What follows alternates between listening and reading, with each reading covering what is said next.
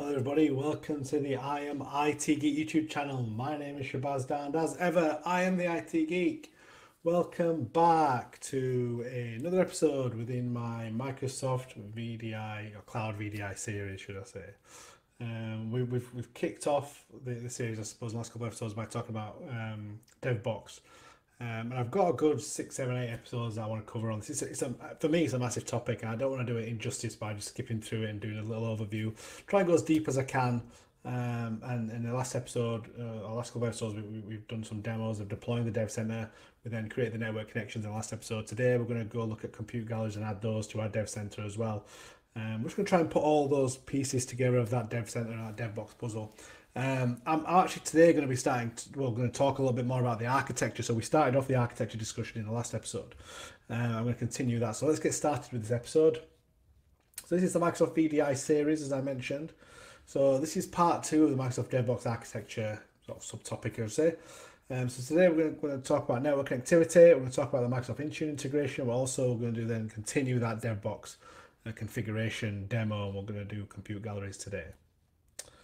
So this is a bit of call it high level, low level, call it what you want. I think it's quite detailed. Let's basically a logical architecture of Microsoft DevBox.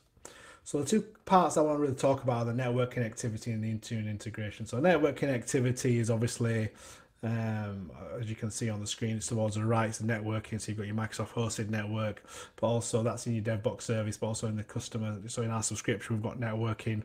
That could be Azure Network, a VPN, Azure VPN, virtual network, ExpressRoute, stuff like that. But also that integration with third-party VPN and on-prem network as well. So the network connection controls where DevBoxes are created and is hosted.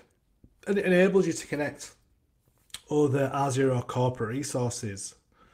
Depending on your level of control, you can use Microsoft hosted virtual connections, or you can bring your own Azure virtual connections as well. Microsoft hosted network connections provide network connectivity in a SaaS sort of manner. Microsoft manages the network infrastructure and related services on your dev boxes.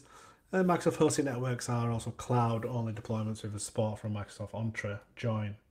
This option isn't compatible with Microsoft Entra hybrid join model, by the way. We then have the Intune integration. That's right at the bottom left, as you can see. That connects straight to the dev boxes, but also integrates Entra ID to give us that SSO and the conditional access as well. So Microsoft Intune is used to manage the dev boxes.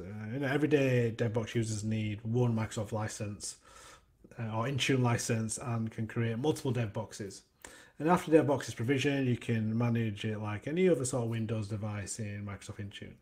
Example of this is you can create device configuration profiles to turn different settings on and off in Windows, or push apps and updates to your users' dev boxes as well. And Microsoft Intune and associated Windows components have various network endpoints that must be allowed through the virtual network. Apple and Android endpoints can be safely sort of ignored if you don't use Microsoft Intune for managing those device types. So as again, on the next episode, we're going to go through some more of these features, but I want to start off by talking about the network connections in Intune specifically. So we're now going to jump in the demo, get a bit of a short episode. I want to try and do multiple episodes, but digest, so let you digest information. So I'm doing little by little, and then hopefully we'll get to the bigger picture and the full deployment, and hopefully it'll all sink in. So let's jump into the demo portal. Let's look at compute galleries for DevBox. So here we are back in the demo portal. Let's go into Dev Center. And if we go to Azure Compute Galleries, so we don't have an existing compute gallery. So we want to, if we go, we've got one there. But what we need to do first is we need to add a system assigned account. So if we go to identity here, let's just add a system assigned. Save that. So we register with Entra ID. Once it's registered, you can be granted access resources protect Entra ID. So yeah, we do want to add a system assigned one. While that's it, let's actually, I want to create an Azure, let's go to compute gallery, type in compute gallery, so there we are. Oh, well, let's wait for this to finish at least. Okay, so that's enabled now. Let's go into the compute gallery. I'll leave that one. I think that's for one of my other, maybe for my nerdier stuff, so I'll leave that one is. Right, let's create one for DevBox. So Again, I want to put it in the dev RG. Call it IT. If I could type, I'd be dangerous. ITG hyphen Azure Compute dash 01. Oh, so we can't. Let's just no dashes. Okay. And then let's go to sharing method. So we're going to use RBAC, or do you want to use RBAC and share to public community gallery? Again, depends on what your requirement is. So this is, you can use it for role-based sharing. So we'll leave it at that. Again, we can publish it to the community. Please share with anyone in Azure, but let's just leave it as it is. Any tags if you want them, review and create. And let that create. Now, once that's created, we'll jump back into Dev Center and add it through the Dev Center as well. Okay, so that took a couple of minutes. Let's go back into Dev Center and let's go back to where is it? Compute galleries. There we go. Let's add our compute gallery here. And click on add. And this is where we can put all our images. And what I'll do is I'll create some custom images to put in there outside of the demos, and that way we can add those to some of our dev boxes as and when we need them.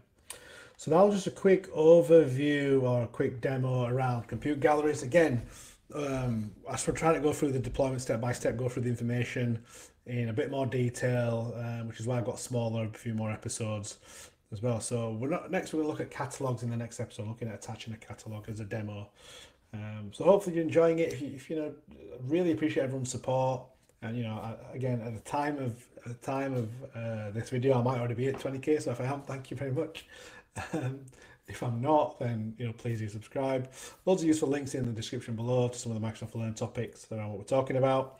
But also drop me a comment, or I'll put my socials in there as well. Drop me connect with me on my socials, and happy to engage people and talk to people about the sort of EDI solutions that I'm talking about. So thank you for joining me, and until next time, goodbye.